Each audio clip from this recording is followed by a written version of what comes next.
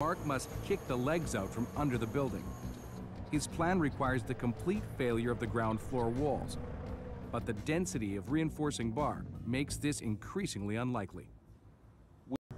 The explosions will start at the north end, shatter the reinforced wall, and direct it towards the middle of the structure.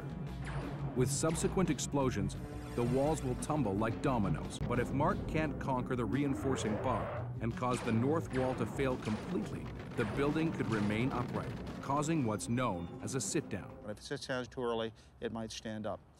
So we could have sections of structure standing. Sit-downs have happened before. 2006, in Pittsburgh, a different demolition company tried to implode the East Hill high-rise. A portion of the building didn't fail. And when gravity couldn't finish the job, a second set of blasts was required. On implosion day, Mark must guarantee that this wall will fail completely to ensure a safe and complete end to the frontier. So to overcome the rebar loaded into the ground floor, he'll use an old logging trick. We've got to get it moving. I've got to create a notch here just like you would notch a tree. And you can see the development of this notch back here a little bit. All of this has to go away in the blink of an eye. But Mark won't use an axe. He'll use some pre-weakening and dynamite to create the notch. The team must place extra explosives to remove more of the wall and rebar on implosion day. But that's assuming they can drill the holes.